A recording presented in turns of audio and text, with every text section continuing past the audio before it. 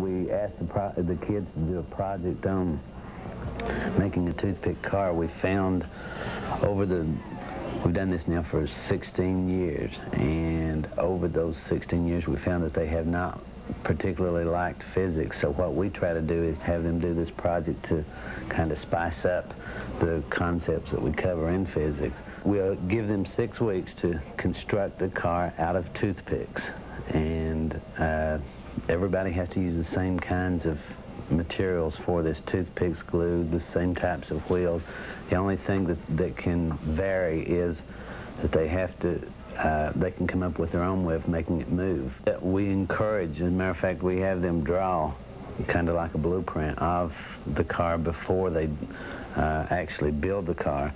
Most of the kids generally don't pick up on the formulas and so forth, but when we ask for a reaction, that's one of the things that they always tell us. I understand how to measure speed now. I understand how to measure acceleration, so it does work. They put it on the starting line and it has to move on its own power, and they have to be able to measure the speed and the acceleration. We have 3 days of racing the cars.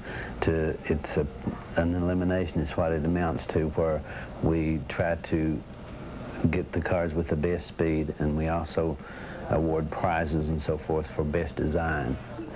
Depending on the year and the group, I have had girls that have built the best, and then other years have boys. This year it's kind of a mixture of both. Elizabeth Fink had the best entry this year. What was your reaction when you were told that yours was the winner? Very proud. Mm-hmm.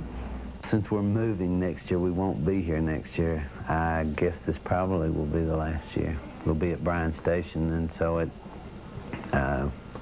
we won't be, I don't suppose that we'll be doing this anymore. This model was made by a special education student. It didn't win first place, but according to teacher Pat Shelton, was probably the best designed of all of this year's models.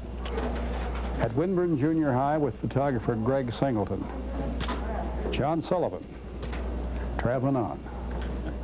And that's a look at 27 News First at noon for this midday. And now it's time.